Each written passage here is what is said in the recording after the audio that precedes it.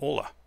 Today's video is going to be about custom imports, both images and objects. To bring in a custom import, you'll need to be in build mode. So select your little chair to bring that up, and you'll see all of your custom imports in one little section right here. If you happen to be in a different tab, you can find them in the custom tab. So you grab whichever custom item you want, drop it into your scene, click on it, and you'll have this little custom token with the import button. Click on the import button, navigate to where you have your images saved. They can be JPEGs or PNGs, and select which one you want to be imported onto your sign. They all work in a very similar fashion. So you can have flags. You can also have a flat map that you can bring in. You can also turn it on the side if you want to.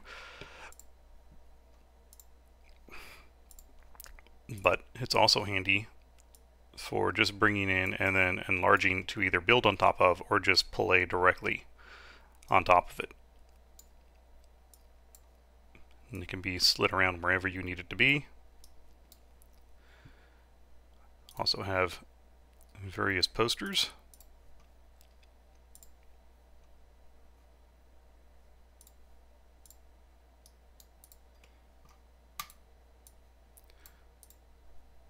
And after you bring them in, of course, they can be resized and spun just like any other object.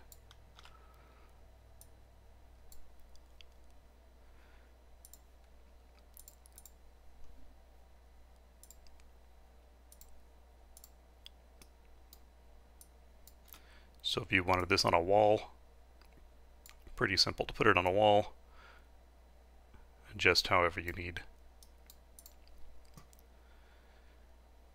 And we also have the cutout. Cutout is best used with PNGs with transparency. So as long as you have one of those, it will actually preserve the transparency and give you a critter. Now note that these typically will stay flat on to the view of the camera. That way you don't get sideways to them and have them turn into a line that you can't tell what exactly they are.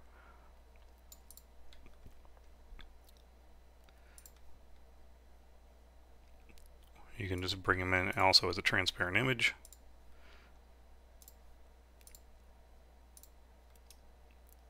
That will stay just as it is.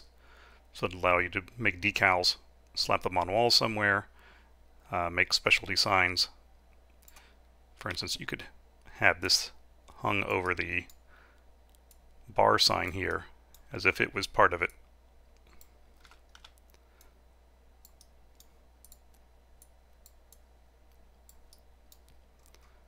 Like that. We also have the custom mesh importer. Works with OBJ files with one texture. Works very similar to the other, where you bring in your object. It might start out small. You may have to increase it in size. And then you bring in its texture.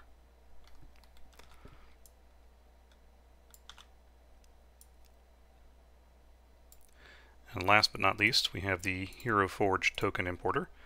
And in that one, you use the 3D VTT download from Hero Forge, one that ends in Unity 3D. And you can bring them right in to the game. Now when you're in Hero Forge, the file type you want, if you click on Cart and open the Buy menu, is going to be the one down at the bottom, 3D Digital. Be sure to finalize your character before you buy it. You can't go back and change it later and then re-download it. Once you buy it and download it, that is the exact type of model that you're going to get. So if I wanted to change this character out to have 2 guns instead, after I purchase this one, I would have to repurchase her after putting another gun in her other hand. So be sure you have your model just how you like it, and then purchase the 3D digital version. This is the one that works with online games. It's the type that actually retains the paint job that you put on it. The STL download is digital as well. It is not the version you want. You'll notice it is a flat color. It will not come in with your colors, and it has a little too many polys to be good to use in most games. So 3D digital at the bottom. There's your custom importing. Nice and simple. Have fun, build often.